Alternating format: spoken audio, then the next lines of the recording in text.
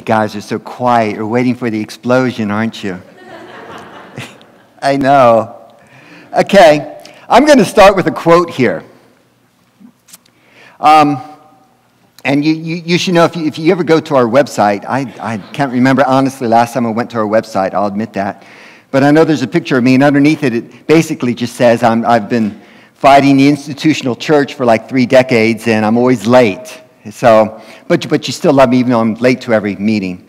That's about it. That's all it says, and people must really wonder about me. But that first statement about me fighting the institutional church, it actually kind of is in evidence in this message a bit. So just bear with me. And Tammy, maybe after this message you'll think, I ain't gonna hang with him. Okay. I'll leave it on. I'm just really, okay, there we go. Okay. All right, here's the quote. Some forms of religion could be more accurately classified as mental illness, given their power to distort the human mind and spirit. Whoa! Who said that? Yeah. I've never done that before. I've never quoted myself before. So yeah. I could not find a good quote, and I thought, well, I'll come up with my own quote.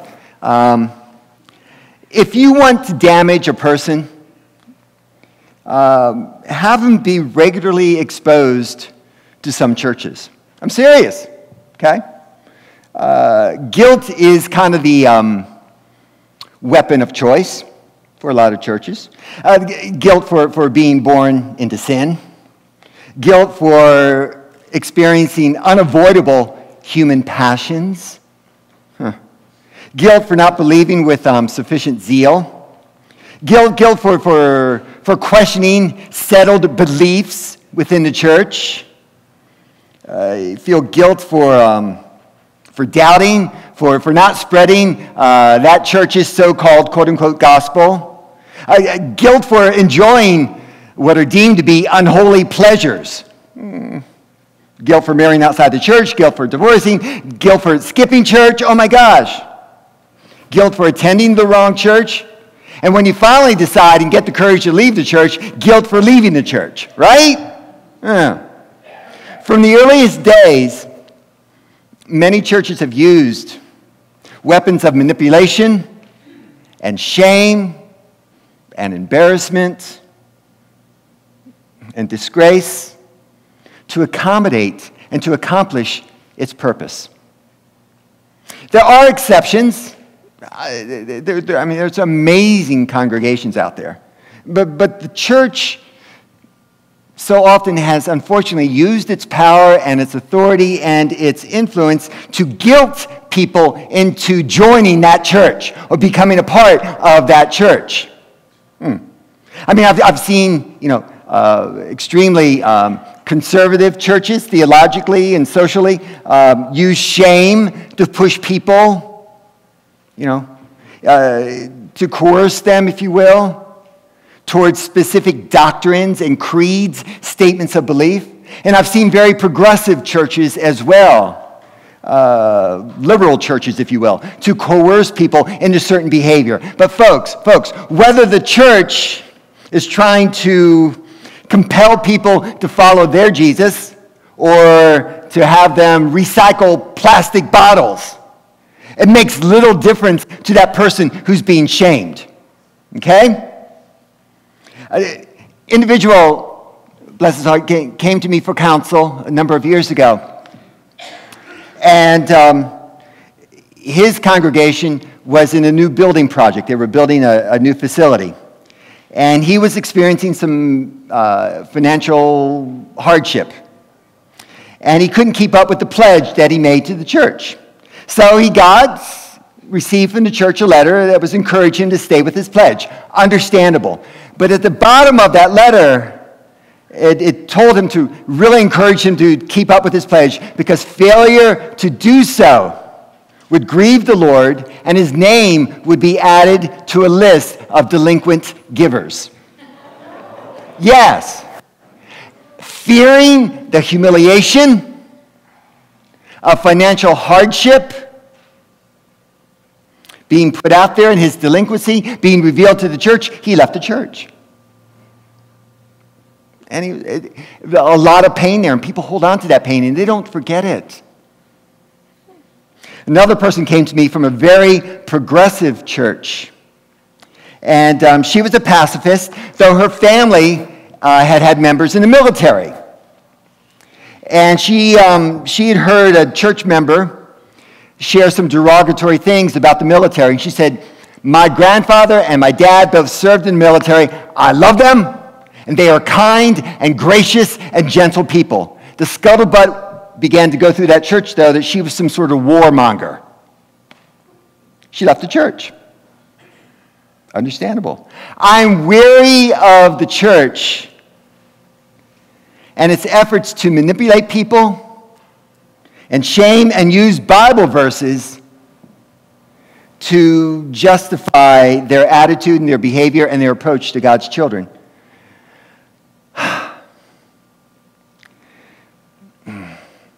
God's word was not meant to divide. It was meant to build up. But oh my gosh, how we use these verses. Someone quotes you a verse to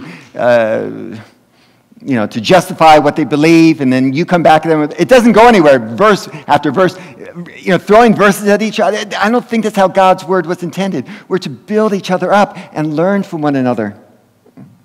Today is the first Sunday of Lent. Oh my gosh, Easter's going to be here before we know it, right? And it's this 6-week journey towards that day we celebrate our Lord's resurrection. 6 weeks of introspection and reflection and looking upon ourselves and where we are in our relationship with God and this world. It's a season, though, that the church has had a terrible history in using the season to justify using shame and guilt upon people, reminding them what terrible sinners they are. Through the centuries, the church has used Lent to get people back on track. And it seems to me almost back on track more with the church and its teachings more than with God. And sometimes they're not the same. Okay? Any theological belief that claims to be biblical must be given careful examination. And I challenge you many Sundays, examine everything I'm sharing with you folks. Do not take it hook, line, and sinker. I'm trying to get you to think and be challenged and grow and find God in your path. Many Christians, seems like they buy more into the church and its authority than the authority of the Holy Spirit. And that can be very frightening and scary. Here's another quote. Many Christians follow the church's example, okay, and root through Scripture till they find a verse they can season with an interpretation that satiates their appetite to be right. Like pigs rooting through mud till they find a truffle to feast upon, too many Christians are covered in the mud of their self-righteousness, proclaiming, I'm right and you are wrong. Where'd that quote come from? I know! I did it again. I've never done it. I've done it twice today. I couldn't find a good verse or a good quote again, so I thought, quote yourself, Steve. Yeah. Okay, enough of quoting me. Many Christians have grown up with the doctrine of original sin. Let me just offer an example here of what the church does. Okay? Asserting, especially this time of year during Lent, asserting that Adam and Eve's disobedience had led to all humanity being born into the state of sin. Okay? It's actually very popular. Okay? Augustine, around 400 AD, okay, helped to make this more popular, and this belief became a core tenet, creed within the church of original sin, and it was a key reason why many infants get baptized, because they were born into sin. Okay. Follow this line of reasoning that the church has followed, much of the church has followed for centuries. Follow this line of reasoning, and billions of people have been condemned to hell because they weren't baptized because a couple named Adam and Eve partook of some fruit sometime in the past. Yeah, you can buy into it. I'm not buying into it. Okay, I just need to let you know where I am with that. And it seems to me to do so, to buy into that whole original sin, seems to make God, at the very least, eccentric. And at worst, perhaps a sadistic tyrant. The church through the centuries has used Lent to lift up this Adam and Eve story, to shame people, to let them know that they are broken, that they are darkened in their soul. And it keeps the church in power over the people. Essentially, come to us to be baptized because you were born into sin, okay? You need us. But you know what? There's this creation story with Adam and Eve in it in Genesis 2. But there's another creation story. Genesis was written by more than just one author. The youth today were trying to find out who the author was of Exodus. Didn't have a lot of luck with that, did you? No. Many individuals, cultures involved in this, okay, in the writings. There is another creation story. It begins our Bible. And it's a bit more uplifting than the Adam and Eve creation story. But it doesn't, this first creation story you find in the Bible really has not been used by the church during Lent because it doesn't serve the church's purpose as much. Let's look at the story. Then God said, "Let us make humankind in our image, according to our likeness." So God created humankind in his image. In the image of God, he created them. Male and female, he created them. God blessed them. God saw everything that he had made, and indeed, it was very good. In the context of the creation story, okay, man and woman are called to be fruitful and to multiply and care for creation. They are blessed by God. They are called good. It's a vastly different story from the Adam and Eve story. This first creation story here in Genesis 1, man and woman are created together. It suggests equality. The second story, Eve is created from Adam, and the church has often interpreted that as implying that Eve is subservient, that women are subservient to the Adams of the world. In the first story, be fruitful and multiply and care for creation. In the second story, Adam and Eve, they're cowering in a garden, ashamed of their nudity. In the first story, it suggests that our relationship with God is filled with wonder and trust and blessing and love. And in the second story, it features disobedience and failure and punishment. Dear friends, it's like one story is about original sin and the other is about original blessing. If only the church chose to focus upon that blessing, upon our potential, rather than condemning us for our brokenness. Through the centuries, especially, yes, I know it's like a broken record, especially in Lent, the church has emphasized beliefs and creeds, statements of belief, and stories out of Scripture with very little interpretation. Let us interpret it for you. Let us do the hard work for you. Let us remind you how broken you are. The church has promised to deliver people from the grip of sin while perpetuating its grip on institutional power and wealth. That's just pretty blatant and just putting it out there, okay? For far too long, God's children have been compliant and fearful of not getting into heaven. And so people have endured the spiritual abuse, the physical, and yes, even the sexual abuse at the hands of clergy. It's far beyond time for us to say enough. Enough! It's madness! It is. Enough with the focus on the guilt and the fear and the shame and the rejection. Enough with dangling the afterlife out there like some carrot, that's going to be ours if we obey the church's teachings. The predominant focus of Jesus' teachings were on this life that we're living right now, not in some afterlife. Yes, I get it. Lent can be a beautiful time to reassess where we are in our relationship with God and with each other and look at areas in our life that aren't exactly Christ-like and that we need to work on. We're always a work in progress, right? The desire to improve our relationship with God, though, should not arise out of fear and shame and guilt. It should arise out of love.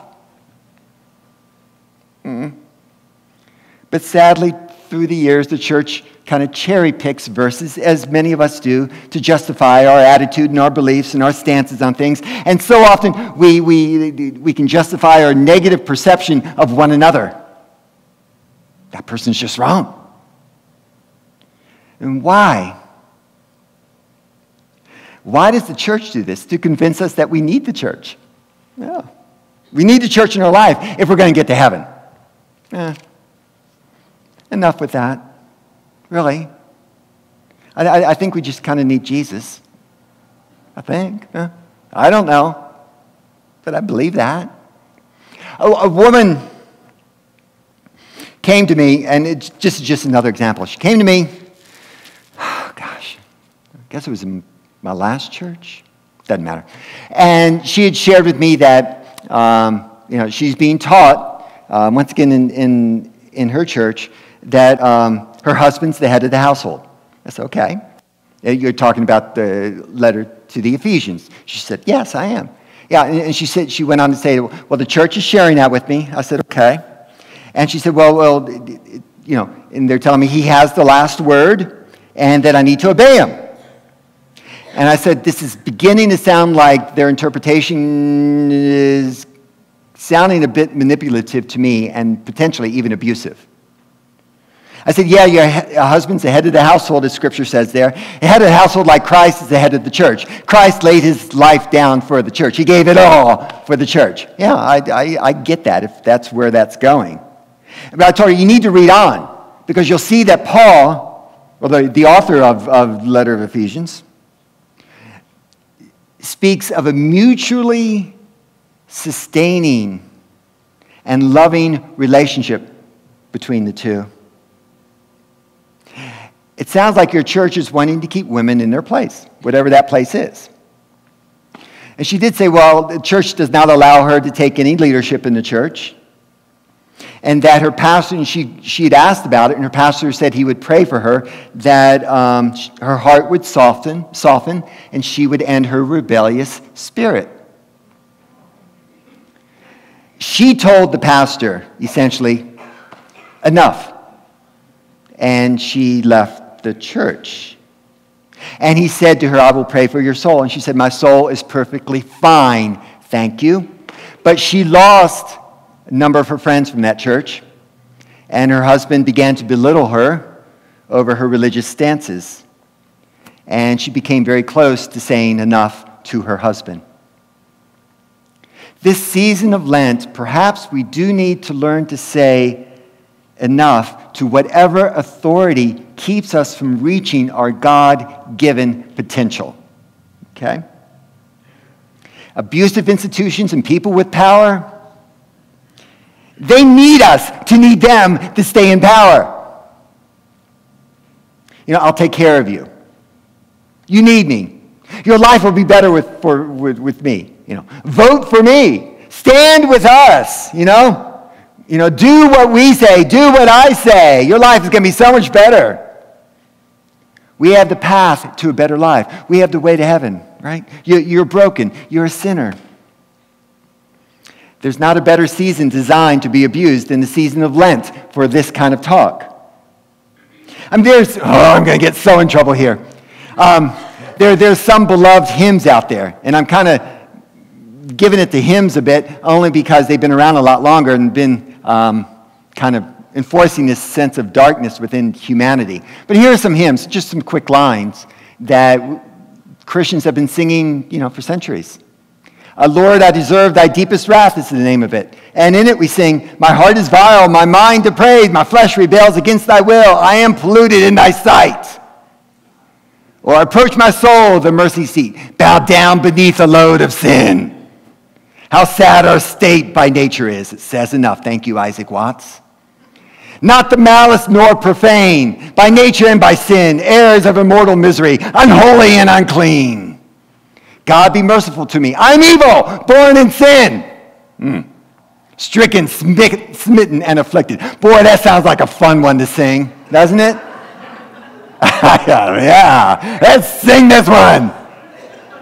Jesus, lover of my soul, really? False and full of sin I am. Just want to remind you, yeah, Jesus loves your soul, but remember, I need thee, precious Jesus, really? I need thee, precious Jesus, for I am full of sin. My soul is dark and guilty.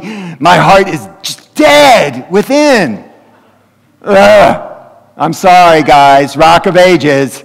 Naked come to thee for dress, helpless look to thee for grace. Foul I to the fountain fly, wash me, Savior, or I die. That's an uplifting one. I'm sorry, amazing grace. How sweet the sound that saved a wretch like me. Oh, so blind, right? I'm tired of singing this song, reminding me how wretched and blind I am. I know we love Amazing Grace so many, but I'm tired of it. I am. I'm so in trouble now. I'm tired of Lent reminding us how sinful and wretched we are. We know it already. Oh my gosh. And you have,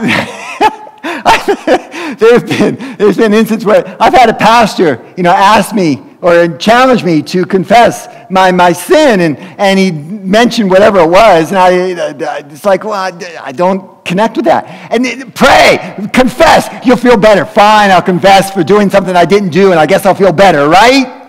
Oh, this Lent, may God help us to take serious. It got a little darker in here, didn't it? I'm sorry.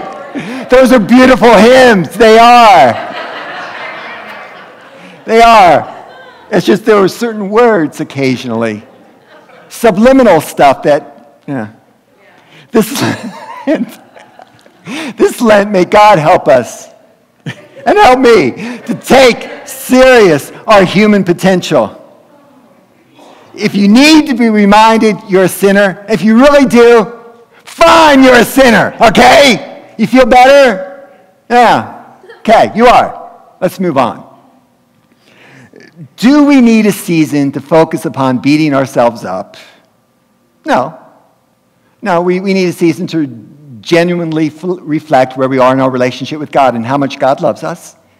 The Bible does not sanction the season of Lent. It sounds like you must have, thou shalt have the season of Lent during the year before Easter. No, it doesn't say that. So may our prayers and our songs reflect God's inclusive love and concern for all people.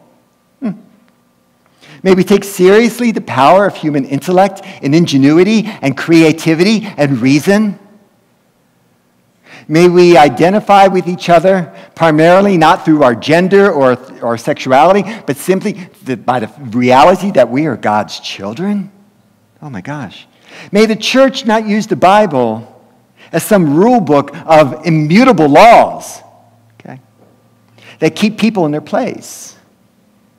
Rather, may the church embrace the Bible as this unfolding, beautiful love story between God and humanity. The Bible is divinely inspired, so helpful and instructive. It is my comfort blanket here when I speak before you. But the Bible is not exhaustive, and it's not the ultimate authority. The Holy Spirit, God, is. Okay? God's reign, I believe, I'll put that caveat there, but I believe God's reign is best served when people and all creation are treated respectfully and graciously with the appropriate freedom to discern their own paths and reach their full God-given potential. No longer may our identity be wrapped up in being blind, wretched sinners, deserving damnation. Rather, may we see ourselves as God does, as beloved, cherished, valued, accepted, and with infinite worth and potential. And may shame and blame and spiritual tyranny be things of the past, remnants of a fear-based religion. And I pray that shame-based churches will become extinct, and people are just going to grow tired of being told how broken and sinful they are. Consider, I'm going to just look real quickly here. Consider, for example, Zacchaeus, right, in Luke chapter 19. Here is a tax collector whose job was to be judging, or whose job was to be collecting taxes for Rome, right? And he was a Jew, and he was collecting from his Jewish brothers and sisters. And he was working for the oppressive empire of Rome that essentially had invaded, Zacchaeus' land and the land of his brothers and sisters. He was working for the invading empire. He was a despicable sellout, right?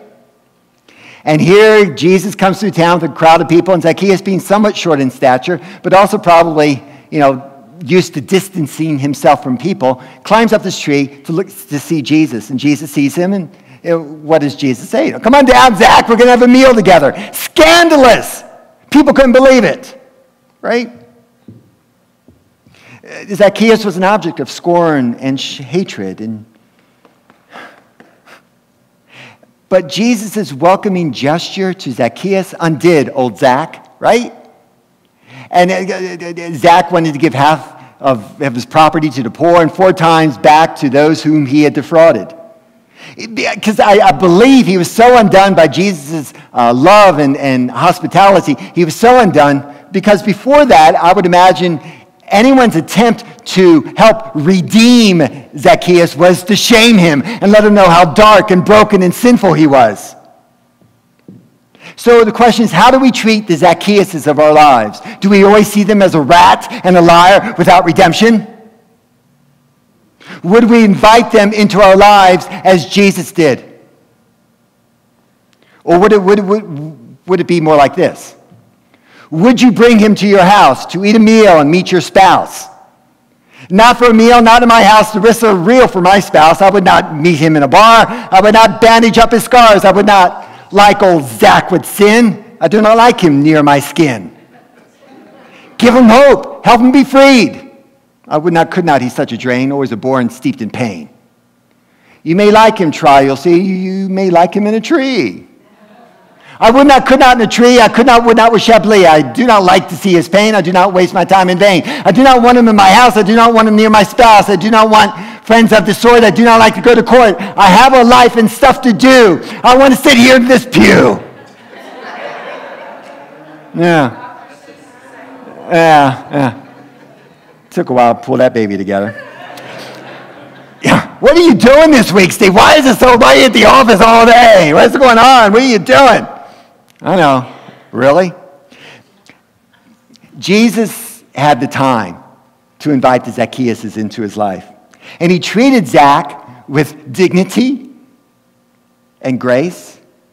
And Zach experienced redemption.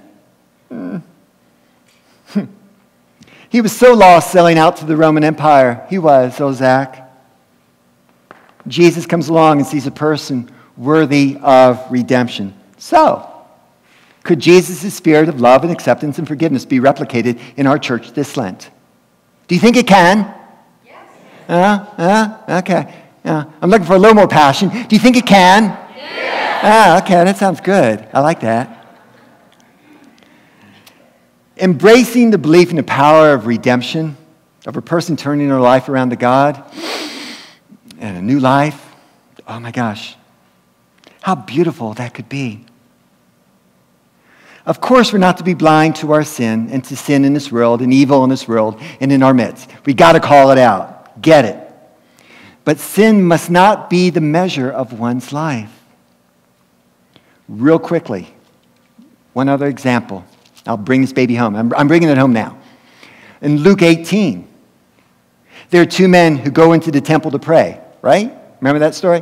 Pharisee and a tax collector. And the Pharisee is praying in that temple. I'm thankful, dear God, that I'm not like that lowly, disgusting, outcast tax collector who's a treasonous fellow. I'm not like him. Thank you, God. And of course, the tax collector, though, is envisioning a larger life and asking for mercy and a fresh start and perhaps redemption. For too long, the church has been praying like that Pharisee, seeing only the sin in others, blind to that person's promise and potential. A church true to the Spirit of Jesus sees through and beyond human sin and speaks to a deeper longing, a deeper hunger for mercy and redemption and the God-given potential every person has been given. May that, dear friends, be our focus this Lent. Amen? Amen. Amen.